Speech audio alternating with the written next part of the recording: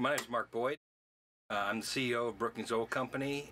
Basically, I run a mom and pop grocery store slash convenience store, gasoline sales in the city of Morningside, which is technically Atlanta.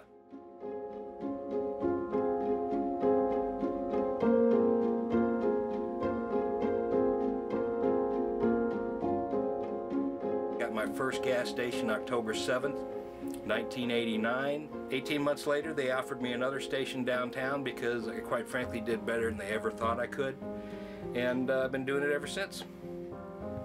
Well, of course, as a businessman, your fear is that you'll fail, that you will lose money, that you'll go bankrupt, and it's going to affect, your family, your employees, your business partners or whoever is involved.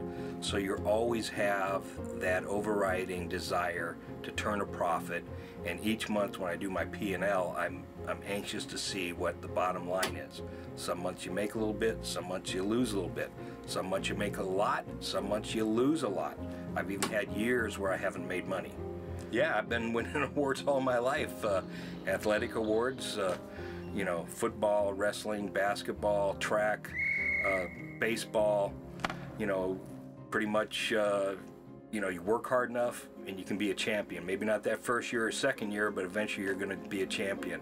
The market's very volatile, and my supply agreement with BP ends in 2029, and at that point in time, since I own the property, I can do whatever I want with the property. If I want to sell it to a bank or put up a high-rise or put in another gas station or do whatever I want to do, I can do that.